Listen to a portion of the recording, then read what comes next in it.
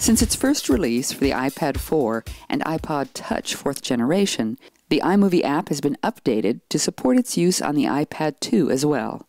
Unfortunately, this version isn't supported on the first version of iPad. There are some great new features that take advantage of the iPad 2's large screen, and all for the same low price.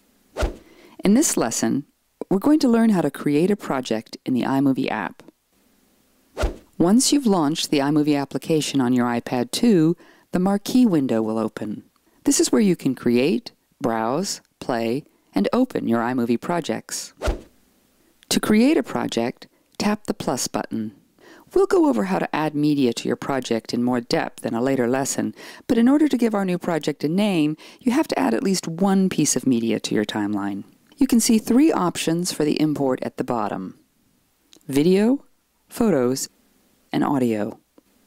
Let's tap on the video icon and choose a video clip by tapping on it and then tapping on the blue add arrow. Now, let's tap on the Projects button to go back to the marquee view. You should now see a thumbnail of the video that you just added that represents your new project. Tap once where it says My Project in the marquee. Tap on the X to the right to delete the current text, and then type in a name for your project.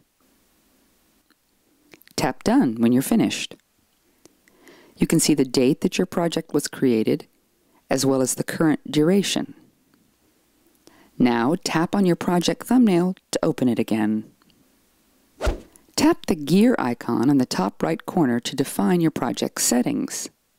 At the top of the Project Settings window, you'll see a series of theme options to choose from. A theme is a predetermined set of titles and transitions that are automatically applied to your movie. By default, iMovie applies the Modern theme, but you can choose any theme you'd like. If you don't like the theme, don't worry. You can come back to adjust your theme settings at any time. Below the theme options, you can choose to have your particular theme's music on or off.